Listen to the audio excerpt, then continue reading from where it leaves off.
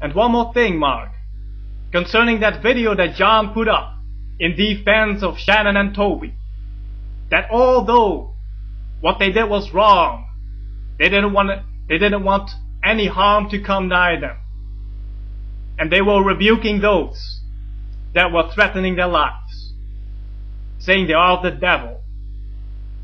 That video is absolutely ridiculous and based on a lie, because they themselves have sent forth these people with death threats to Shannon and Toby.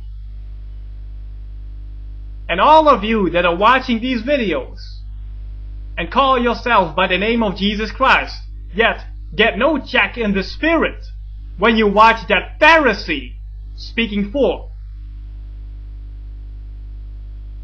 then know this: you're not hearing from the Holy Spirit, and you have not taken this matter to prayer, and you will be held accountable, for by blessing them you have made yourself to be a partaker of their works, and there is no excuse at all for blessing them.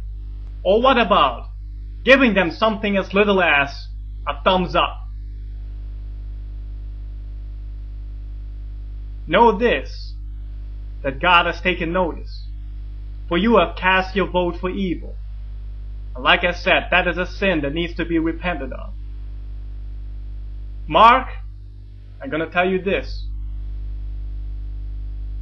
The only reason I see for you backing, defending these people and not discerning who these people are is because you yourself are of the same spirit,